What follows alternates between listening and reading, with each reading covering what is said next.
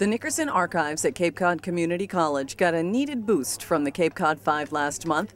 The bank pledged $200,000 towards the renovation and expansion of the college's Cape Cod archives. I just want to commend the college, the foundation, the Nickersons, and Jan, for your leadership on that, the Wilkins family for their very generous support of both the college and of this endeavor, and wish you all success in this campaign. It really is a privilege to work in the Nickerson room with the students and genealogists, as well as the authors and people from the media. Every day they teach me about the importance of that collection.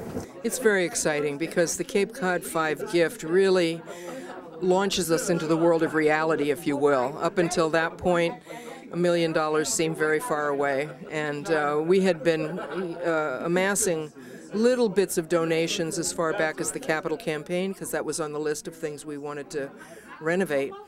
But the Cape Cod 5 gift really propels us to the point where it seems doable, and we're so grateful, of course, for their support.